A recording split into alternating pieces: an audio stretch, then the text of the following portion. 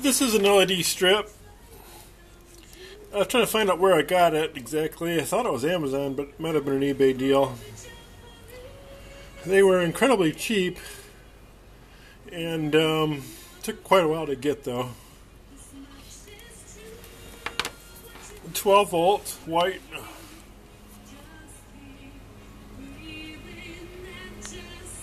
Very bright.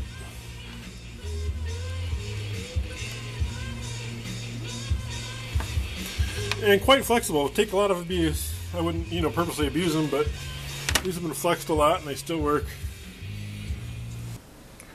Alright, I jammed 4 of these little strips into this metal channel. And this metal channel is a bookshelf, standard bookshelf channel that they used to support some standard metal brackets that clip into it. From a hardware store. I just needed something that would fit these.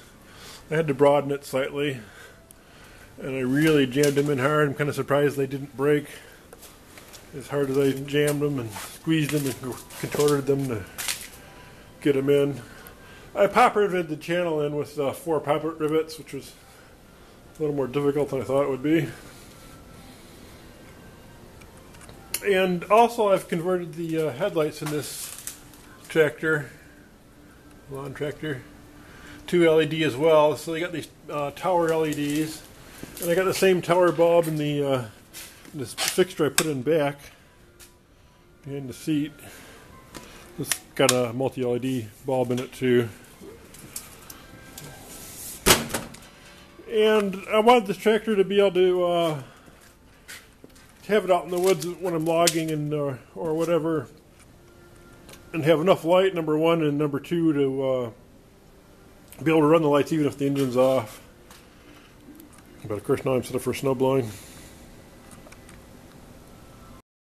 And the reason for me putting these on the front of the intake here is I've had trouble seeing the driveway ahead when I'm snow blowing. All the stuff coming out of the chute kind of blinds you depending on the wind. It can really block the light coming out of the headlights to make it hard to see ahead of you.